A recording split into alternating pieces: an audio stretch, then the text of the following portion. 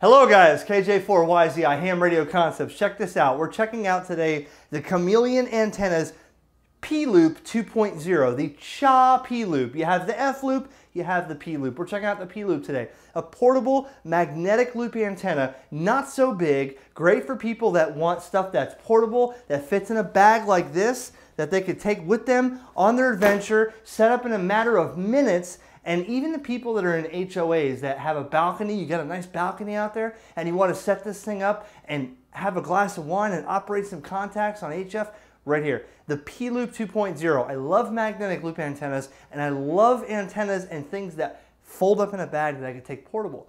Much like my QRP kit. This bag right here has everything I need. I've showed you a video about this before. It's got my radio in here, my battery, my solar panel, and like 12 antennas in this bag. I love having stuff that just kind of fits in a bag.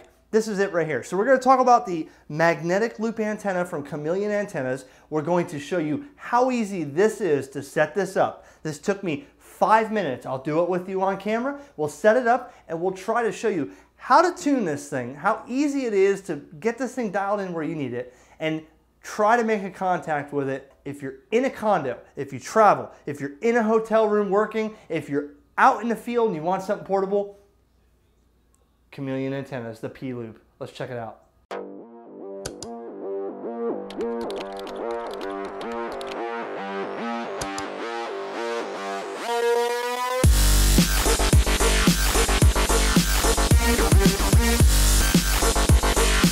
HamRadioConcepts.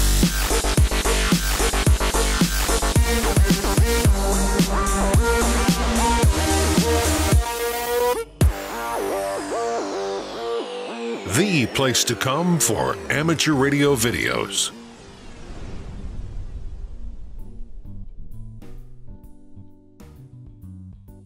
So my son was in this room here, and I said, hey, listen, I got a few things in my room.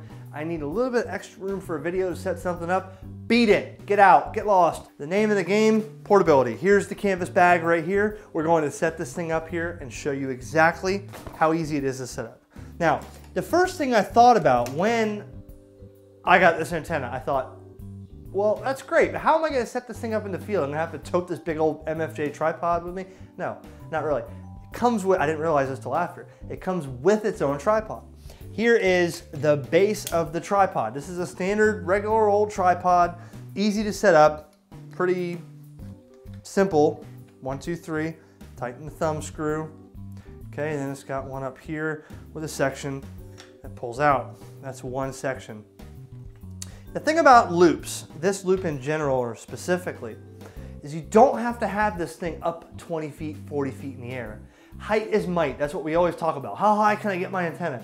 Not the case with P-loops or magnetic loops in general. One loop size above the ground is totally perfect. Anything higher than that, and you're not gonna get no increased gain or angle of radiation. It's just gotta be one loop height above the ground. So, tripod. Next piece is the second part of the tripod. Now this is a dual purpose right here. What we're gonna do is we're gonna screw this onto the tripod like this. And this is kind of like what's holding my camera and what's holding my little light there. It's like a telescopic 1, 2, 3, you know, there you go. You know, you can set the thing up and get it above the ground. But actually, another feature of this second piece is that it is, if you're brave enough, you can set this loop up with this rubber handle here and go pedestrian mobile. CQ, CQ, this is KJ4YZI with your FT817 around your neck. You could hold this loop and go walking down the beach with it and use this thing to make contacts on HF pedestrian mobile. Today, we're gonna set this up on the tripod.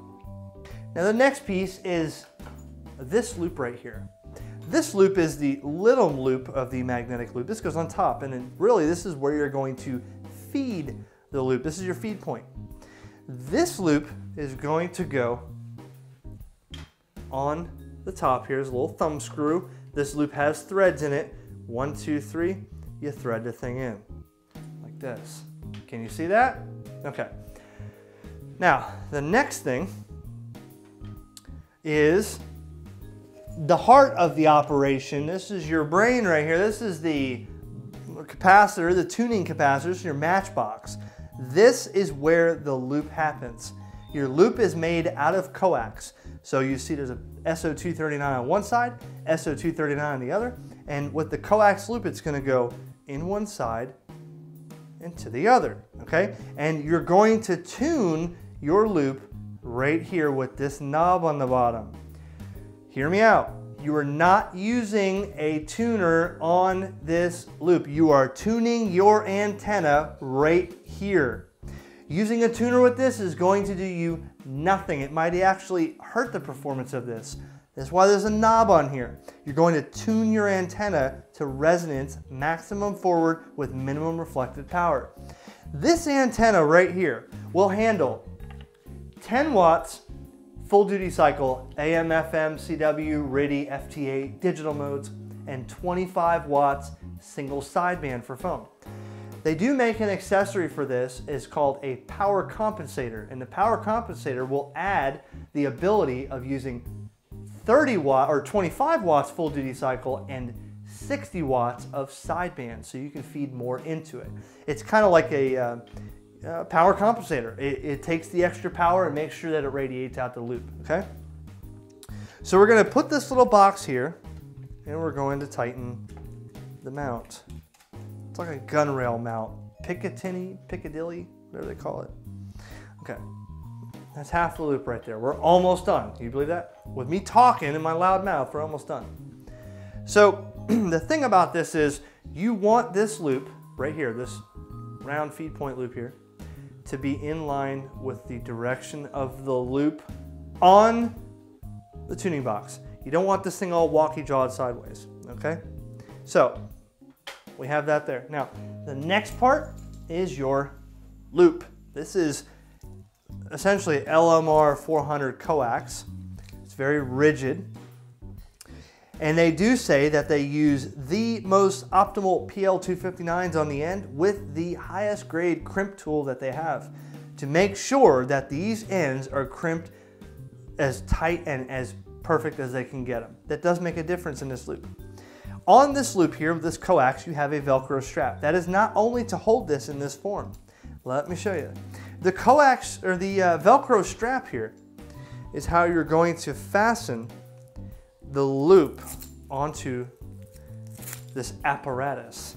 Now, what I would recommend is taking this loop, because it might be coiled like this naturally from being in the bag, and you kind of want to easily pull this thing out and get it in somewhat of a workable form.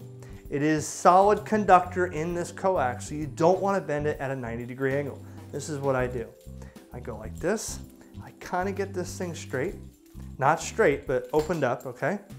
And what you're going to do is you're going to take this and you're going to put it directly over the feed loop here. Take this Velcro strap that I told you, go around the top, and you're going to Velcro this loop onto the little loop here. Like that, okay? That's secured on there. Now you take one end on each side, it doesn't matter which end, and you're going to screw it in to the side of the match here, or the transformer or butterfly capacitor, or whatever you want to call it. And this has to be up a little bit more. Okay, 1, 2, 3, we get this on like this. Then the last part, you want to make this into a circle. Now it doesn't have to be perfect, but you can see I'm a little bit oblong here. You want to straighten this thing out, make sure it's kind of in some sort of circular shape. Okay, and that's how the P-loop looks right there. Now this is the regular 10 through 40 meter, 10 watt full duty cycle, 25 watt sideband P-loop right here. And you'll notice that you want the loop to kind of be in line with this little loop up top. You don't want it all squiggly squaggly wherever. You kind of want the thing in a nice loop fashion, okay? There we go, that's what I needed right there, a nice pop. There we go, perfect, okay? And the way these loops radiate is this way. Imagine you take a bicycle rim and you roll it down the street. Kind of like this. If this was an actual wheel, you roll this down the street, that's the way it's going to radiate. Off the sides of the loop though, you have a null, which is like 15 dB down from your receive. So if I face this like this, I would be facing north and south. Through the loop this way, broadside to it, I would have a null. So if I had some sort of strong noise or signal that way, I could null it out off the side of the loop. If I wanted to work somebody to the west, I would want to turn it this way. You get my picture? That's the way it moves. And actually I tested that theory today at State Parks on the Air. I had a Slovenia station and he was like a S4 and I just couldn't get him. But then I turned this thing kind of like this, so it was sort of facing Europe, and he was an S7. So it definitely made an increase in the received signal. Now what you're looking at is the standard loop, but I have something here that I have as an additional accessory that I'll show you. This is called the booster kit. Let me move this to the side and give you an idea of what this is. Now, you remember the loop we showed you? Look, we got a bigger one. Okay, and if I back this up here, you can see this one is a lot bigger than the one that's on there, as well as the coax here. The coax looks like a lot more coax. This is called the booster kit by Chameleon. And basically what this does is it increases the diameter of your loop and increases the efficiency 15 through 40 meters. So on top of that, they do make another additional accessory called the power compensator. And I didn't opt for the power compensator because I figured I'd rather have a more efficient antenna than to dump more power into a somewhat efficient antenna. I'd rather have something like this that gives me more antenna in the air. So I opted for the booster kit primarily for 40 meters, 30 and 40. I wanted a lot on 30 for digital and CW, 40 for phone. So that's what this is. I'm not going to set this up at the moment because it's going to make your loop diameter 48 inches, which is going to be kind of big in this video. So I figured I'll start small in the video so you can see it in the room here and get an idea of what this thing looks like. But the last part of this is this coax here. So you're going to feed the loop right here, right? That's where you're going to feed the loop. This piece of coax comes with a PL259 on each side, of course, but it's also got this hot dog looking thing on the end. It looks like a bunch of little Vienna sausages that are heat shrink together. This is a bunch of ferrite beads and essentially an isolator. What that's going to do is you're going to screw this into here, and with the nature and properties of this magnetic loop, you don't want your coax to be radiating all the way back to the radio. So this is an isolator. This is going to keep your signal from radiating on this coax past this point. So your radio is going to connect to this end. If you're going to extend your coax, you extend it on this end, not this end, because you want that isolator close to the feed point of this loop. That way all this magnetic or RF disturbance here coming from this antenna, you don't want that jumping on your coax and heading out towards your radio and causing a problem with reflected power and whatever else. So that's why the isolator has to go here, okay? And you could use one of the other Velcro straps and tie that on like that, and that's it. So the loop is done. This is the Chameleon P loop antenna. And what I'm going to do is now I'm going to hook it up to a radio and show you kind of how you tune this thing.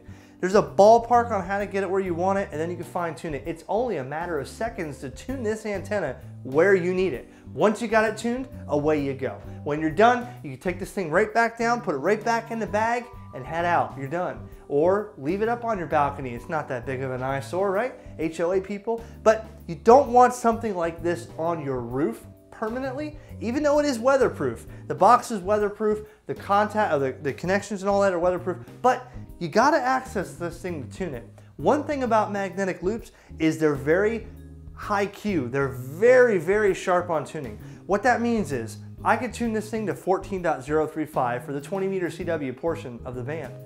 If I wanted to go to 14.275 for phone, I'm going to have to tweak this. It's really not that broad banded because it takes the efficiency of this loop and narrows it down right into that slice of where you're tuning it. That's kind of what the loops do. But you can't take this thing tuned for 20 and switch it to 10 meters and expect to hear anything. It's going to be way off. But you know why I like that? Because when I'm at a portable event like Pelican Island Special Event Station or Field Day, you got guys in the pavilion over there that are working with their antennas. And because this is so high Q, I could actually tune this thing for 10 and really not hear any of their harmonics or close proximity, RF from their stations on 20, because it's not going to let all that, it's going to reject all that. It's only going to be efficient and resonant where I tune it. So I can really block off some of the other guys' harmonics and spurious emissions from being 10 feet from them. Even though they're on 20 and I'm on 10, I'll still hear the CW coming in, but this kind of blocks all that out. It's pretty good. So let me hook up a radio to this and show you how I would tune this thing and show you how quick you could tune it from one band to the other. So the way you tune this first for a ballpark, okay, here's how this works. I usually go for the maximum receive first. So what you do is you start at one end on this capacitor here, turn this up, you'll hear some white noise, but watch what happens when I get this tuned where it's resonant. Listen to the receive. Ready?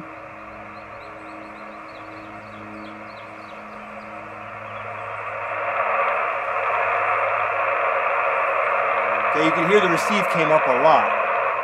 I'm in the ballpark. The antenna is somewhat resonant. Now listen. Special event station. Let's try working. Kilo Juliet 4, Yankee Zulu India. My SWR is flat. He got me.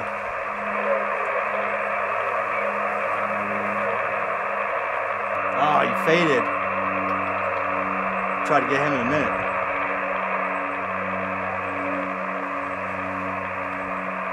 This plane decides to go over every time I get outside with a video. Ridiculous. We'll wait for him for a second, but look at my SWR down here. That's what I have on the meter.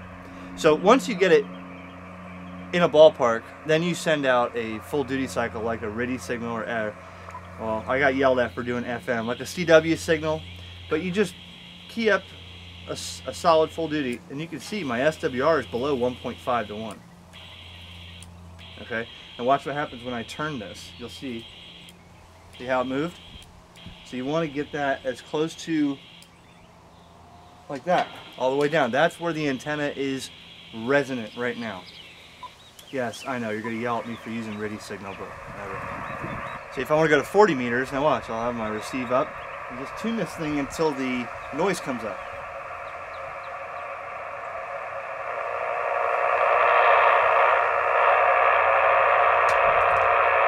It's noisy on 40 around here. You can see my SWR though, flat. Okay.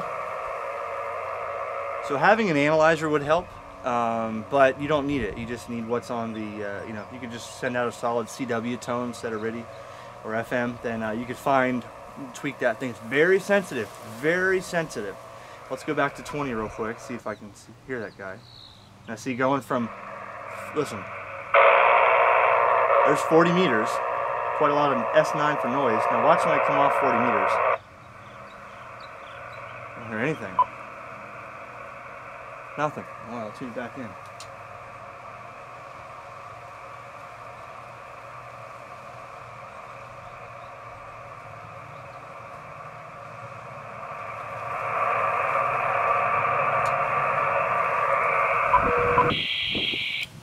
I'm good.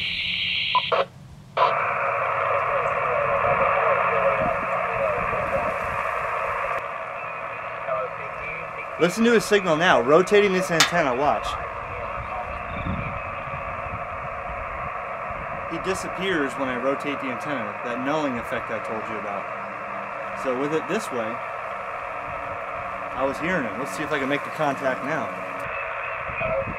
There he is.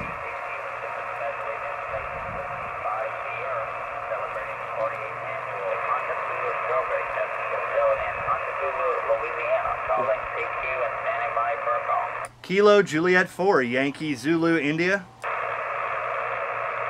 Yankee Zulu India again. Roger, Kilo Juliet 4, Yankee Zulu India, KJ4YZI, driveway portable, over. Oh, roger that. Driveway portable. Well, you're 5'9" into Louisiana. What's the name and location? Roger, you're 5'7" into Vero Beach, Florida, right on the East Coast. Testing out my chameleon loop here in the driveway at 20 watts on battery with a 706. Name is Eric, Echo Romeo India Charlie, over.